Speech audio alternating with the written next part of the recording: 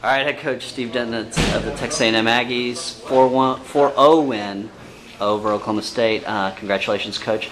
A little bit about the doubles. It started out 3 had a little lineup change, but they did real well. They did. They played very aggressively. I thought especially Colin Hoover was exceptional in his doubles today, and kind of got us off to a good start there. And it's refreshing for us to be able to win 2 and 3 doubles, which have been not our strengths for this team. This team been #1 doubles, and for us to be able to win the point without our #1 doubles team is a good sign for us. Yeah, and so. You get that, and you guys came out really strong in the singles.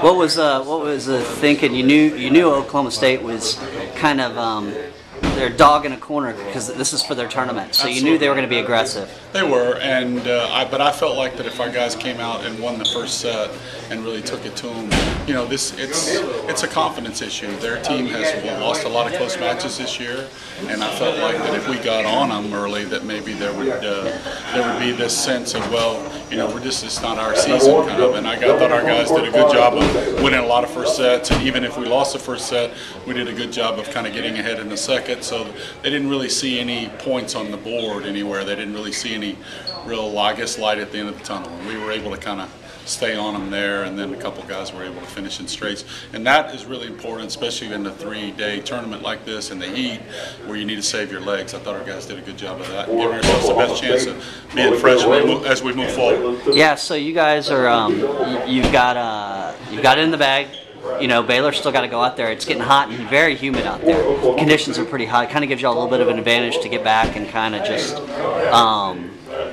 get rested and get ready for tomorrow. It's ultimately going to come down to who's tougher tomorrow anyway. Yeah. But yeah, it certainly doesn't hurt us that we got the early match. We got off the course relatively easily, pretty soon, and we were able to save ourselves for what's going to be, potentially if we were to get into the final. We know that we're going to be playing 2 great teams coming up in the rest of this tournament. What about you made the switch with Griggy and Clegg, and Clegg just came out on fire. He was up a 6-0, 2-0 almost before the guy even got on the board. Well, I feel like that. First of all, I think Griggy has kind of earned the right. I think he's won maybe 15 or 16 out of 17 matches, and I felt like that it was an opportunity for him to it was a time for him to move forward a little bit, and I thought that, like you said, Clay responded really well. He didn't take, the demotion personally, but felt like that was best for the team, and he ended up playing a really good match and coming out on fire. And I'm perfectly happy for him to show me that I made the wrong decision and him have that kind of mentality, because apparently that's what he had today.